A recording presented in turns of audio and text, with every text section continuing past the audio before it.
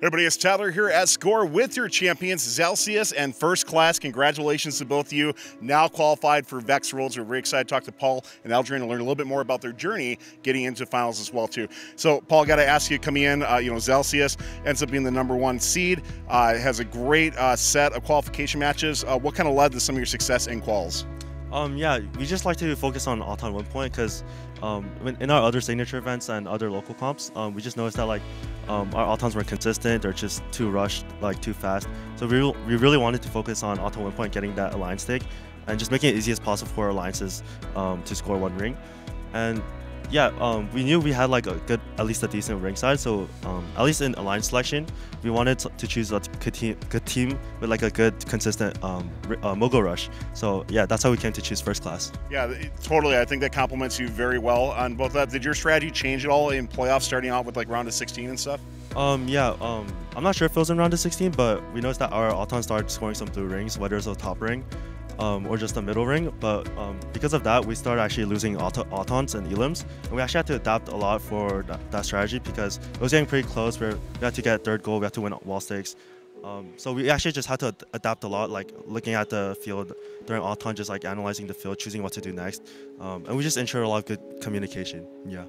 Eldrin, as you're coming into alliance selection and you find out Xelsius is going to be picking you, what was kind of going through your mind at that time? Kind of what was going through my mind was how can we synchronize our autos and communication really well. I think our goal rush auto was 7 for 7 overall throughout the entire competition, which really helped. And we knew that Xelsius was a really good team that could quickly clear out the positive and gain control of the 2nd goal really, really fast. I do want to ask you in finals a little bit, some match strategy with that. So obviously able to get the goal rush, but you did lose auto in both times for that too. So a little bit of sacrifice there. So when you were kind of looking at finals 1 and the finals 2, did you consider making a change to autonomous modes at all?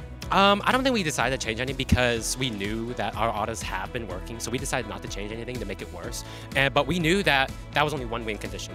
The 2nd win condition was the 3rd goal, and auto bonus is only 6, while the 3rd goal is worth 8. So we profited 2 from that, and as you can see for the score, we won by 1 point. So that, I think, was what won us the match. Yeah, very, very close matches. Looking at past autonomous into teleop modes, how did some of your communications work in between your teammates? Definitely, I'd say you're one of the loudest alliances down in the field, for sure, but kind of walk me through just how some of that match strategy works in robot driver control.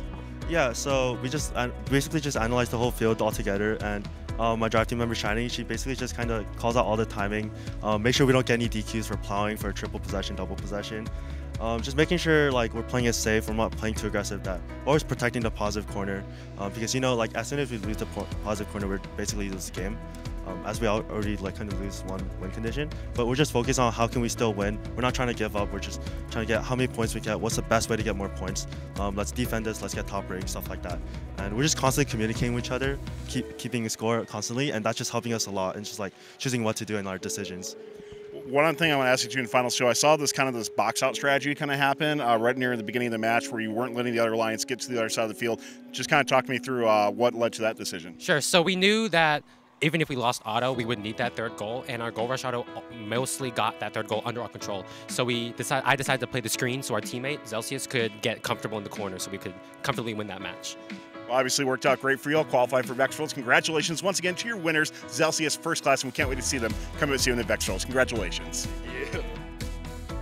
The Robotics Education and Competition Foundation provides fantastic programs for students from elementary school all the way through college. These include VEX, aerial drone competition, online challenges, JROTC, girl-powered, scholarships, certifications, and so much more. To discover these exciting opportunities, visit recf.org and get connected.